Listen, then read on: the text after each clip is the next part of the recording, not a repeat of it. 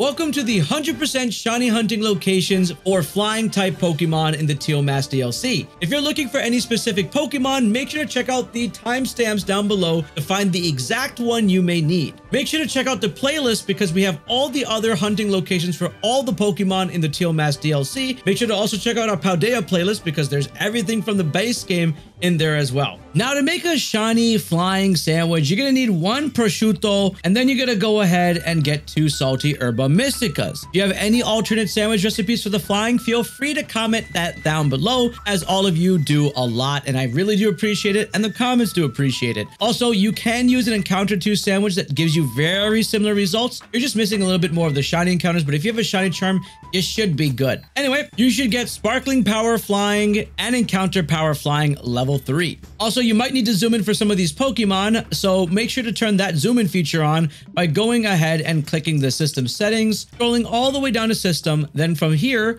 go to zoom, turn that on, and when you double tap your home button in game real fast, you should be able to see in the grass and zoom out with Y and X. All right, let's get hunting. All right, let's go over Hoothoot and Noctowel. First, there's going to be 2 locations that I like going to hunt these, but they're only going to happen and take place at night when you're looking to hunt these. So the first one's going to be all the way up in the Gracious Stones area. This is going to be all the way up north, and at nighttime, you only get Hoothoot and Noctowel. Nothing else will spawn up here, so it should be easy to picnic reset or just walk around the area to despawn and respawn. If you get a little bit closer to the water, if you're playing Pokemon Scarlet, you might get a cram showing up here and there. Whoa, I was saying the next location is going to be at the forest, but on the way, I guess I bumped into something. I will take it. The shiny luck is unreal. So I guess why I'm saying this is you can find a bunch of them roaming around in the Kitakami wildlands, but the problem is in Pokemon Scarlet, you're going to run into a bunch of Gligars here. So most likely Violet players will have a better time hunting in the Kitakami wildlands. But the main spot that I really wanted to talk to you about was the forest over here, or the woods. In the woods here, the only flying type Pokemon that will spawn are also going to be Noctowels and Hoothoots, and Scarlet players don't have to worry about any Cramorants showing up here because, well, this is the only Pokemon that does show up, and you only have to be aware of the shinies that happen to show up here. The spawns are great. Nothing else interferes with you, so you should be able to run through this entire area and eventually get the shiny you need. This is only going to happen at nighttime in all these overworld locations. Now, the next location is going to work regardless of it being nighttime or daytime, and it's going to be located right over here in this spot. So just mark your map here. This is right by Kitakami Hall and this little green patch of grass. So put that on your map, mark it. The front should look like this, and when you go inside, you'll be greeted by a ton of Hoothoots, and sometimes you get a little Noctowl showing up, but look at the amount of Hoothoots. It's about like 15 of them that show up, and really all you have to do is just exit out of here. I like to run back so they all completely despawn. I just go over to this spot here, and then I just go right back. And once I'm back in there, I'm going to get another 15 showing up. I find this better than just doing picnic resets in here, but that's totally up to you on what you have to do, and you get a whole new group of spawns. So you can keep doing that until you get your shiny. Just remember just to go in and out, despawn them, or go enough of a distance where you can despawn them out, and then just simply head back in over and over. And without any problems, you should be able to get a shiny easily. So good luck hunting your shiny Hoothoots and Noctowels in the nighttime locations and in the cave. The next Pokemon we're going to be hunting for is going to be Yanma. And for this, I found a really nice location when you have the flying sandwich, and it's going to be right in front of Masui Town, right about this area. We're going to be utilizing the town reset method, and all we're going to be looking for is a blue one. That's it. That's what the shiny is. And you can see we get a bunch that spawn over here on the left of us. We get a bunch that spawn straight ahead of us, and we get a few that spawn on the right. And the cool part about this is when you're right by Masui Town, you just have to hop into Masui Town. All of those guys will despawn. You pop back over here on Kitakami Road by this water area, and you get a whole bunch of spawns again. So that's a very good amount of spawns without you barely moving. And you can cycle through this really fast by just going back like this and coming back here. And that is probably the fastest way that you'll be able to get Yanmas without wasting your time opening up a picnic, because town resets are the easiest and fastest way, but I also know it could be boring for some people. You can also head over to Wisteria Pond. It's a decent spot where all the Yanmas spawn. This is another one that you can picnic reset on, or just walk around the entire area in order to get the Yanma that you need. Again, just look for a blue one. Now, while we are at Wisteria Pond, there is going to be a Pokemon that only is going to be here in more numbers at night. The reason why is because Yanma and Yanmega have completely slowed down because they are a daytime spawn, which means we have more opportunities to get ourselves some Oricorios that spawn in this area, rather than Yanma spawning all over the place. So this is going to be a really good spot to get it. This is what the shiny looks like. The cool part about Oricorio is once you get a shiny, you can convert it to any single Oricorio form you want, and they're going to be hanging around mostly by these trees, and they do spawn in groups just by giving it an item in the game. It's that simple. So you can focus here if you want to hunt. The best suggestions for Oricorios while you're over here is just basically go for picnic resets. If you see a group of them, it's the best way to despawn them all out just like this. And then when you put away your picnic, there we go. There's groups of them that spawn in again. So it's pretty much that simple to hunt Oricorio. So good luck hunting it. You can also do this with the ghost sandwich, so it's not exclusive to just the flying sandwich. So feel free to go about it any way you choose. The next Pokemon we're going to be hunting is going to be Vullaby. And this Pokemon spawns during the day, and the best spot, in my opinion, is going to be the Paradise Barrens to hunt this Pokemon down. Here's the real issue though. For Pokemon Violet, it's going to be a lot easier hunting Vullaby down because the only other Pokemon that spawn here besides it is going to be Bombardier. But in Pokemon Scarlet, you're going to actually be having a bunch of Gligars also mixed up in this whole equation. Now, I've noticed that the more you stand by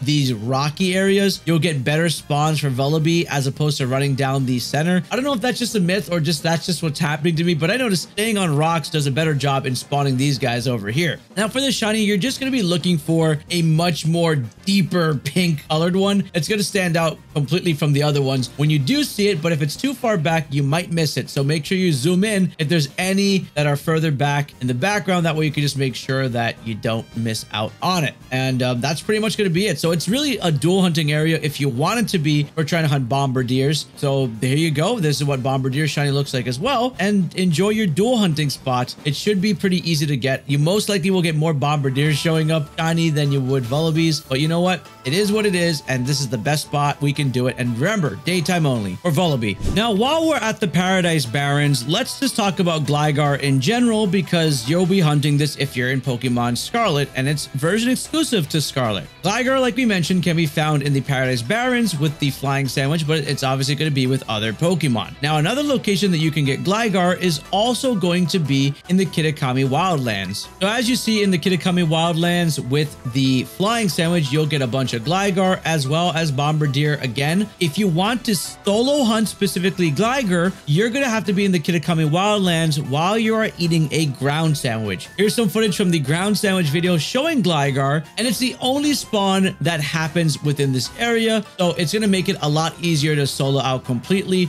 Bombardiers are going to be really annoying. They're going to be almost everywhere where you're trying to look for specific flying Pokemon in here. So stick to ground if you want a Gligar. It's not impossible to get a Gligar with the flying sandwich, as I actually got one, but just keep in mind if you want to solo hunt it, go check out the ground video. And there's a lot of other ground Pokemon you can get with it. If you want shiny luck like this, make sure to hit that subscribe button. Seriously, it works. Just check the comments. Now this next hunt is going to be for Starly and its evolution line, but honestly, it was already in Paldea. Wasn't that exciting to be in Teal Mask, but you know what? We have a town reset and maybe you don't have it and you just want to hunt in this location. Head over to Loyalty Plaza over here and just stand right in front of the area where you can tap the fence by moving towards it. I say tap a lot. People don't like me when I say tap. Let's say move. You want to move over back to this fence, and then you want to head back over from Loyalty Plaza back out here to the Apple Hills. At that point, you'll start to notice that you will get spawns. And the big thing you're looking for is a much more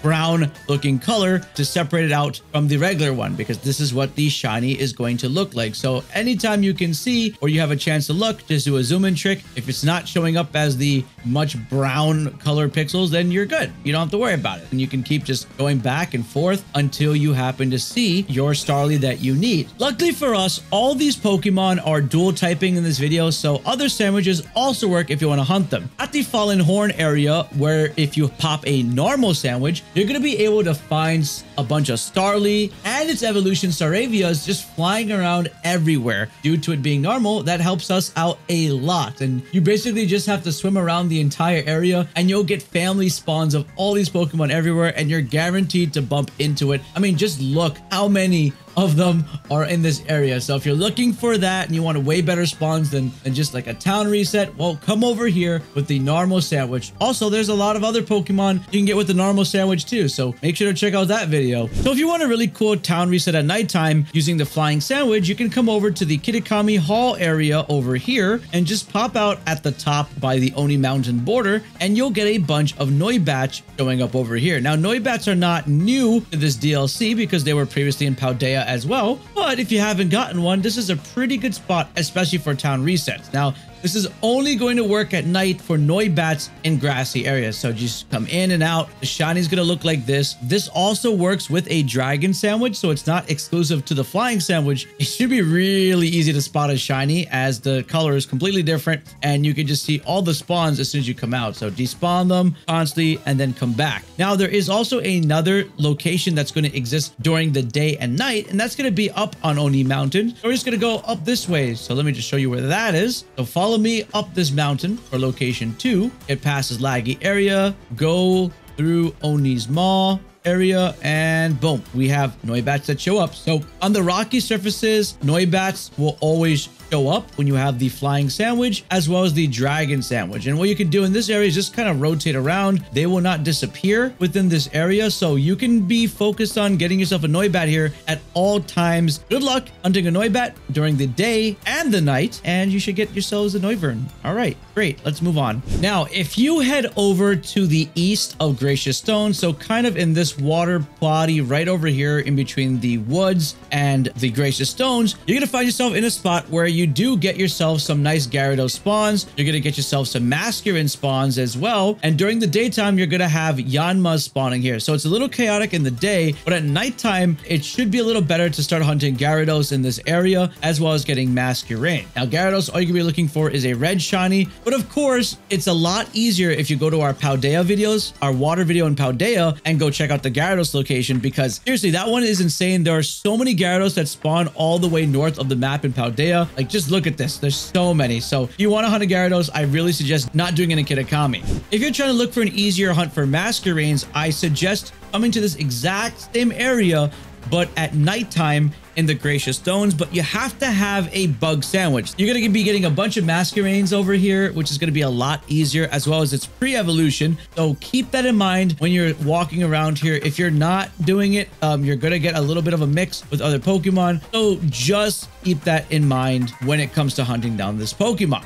So stick to bug sandwich to make it more efficient. If you want to hunt down some Gyarados, there's a nice dual hunting spot, which is going to be the exact same location as our other things, which is going to be to the east of Gracious Stone. So just Cramorants and Gyarados everywhere over at this location. Now, another really fun spot to hunt Cramorants is going to be all the way at Kitakami Hall, but it's going to be at this little corner right over here. So make your way to this corner, and then once you reach this little spot here, you go on to face the right and drop down. I like to call this spot the roulette area, where you're going to be able to spot a couple different Pokemon. So here's the problem. With the flying sandwich, look at all the chaotic amounts of Pokemon we get in Pokemon Scarlet. Literally Gligars, Hoothoots, Swannas. It's nutty. And then you can back up, tap this area, you come back, you get a whole new group of spawns. You also get Noibats. It's chaotic. Now, the secret to hunting here is in Pokemon Violet, you're going to be bumping into a lot of Duckletts during the daytime, as well as in Pokemon Scarlet, you'll be bumping into a lot of Duckletts. But at nighttime in Pokemon Scarlet with the water sandwich, you're going to be running into a lot more Cramorants when you do the resets and go back and forth from this area. So having a water sandwich is going to be extremely efficient in order to hunt both of these shiny Pokemon. But for those who are playing Pokemon Scarlet and want a big roulette of Pokemon, well, you can just come here and just go back and forth with the flying sandwich if you're just pretty much hunting any flying Pokemon you may see and really don't care which shiny Pokemon you're getting. It is a very fun spot, and it's a very fun place to experiment with other various sandwiches. So there you go. Here's a great spot for Scarlet players. Violet players, you're a lot more limited, and the pool is a lot more less. So Scarlet players, make sure to trade them over. Now that you got all your flying Pokemon, you should check out this video over here.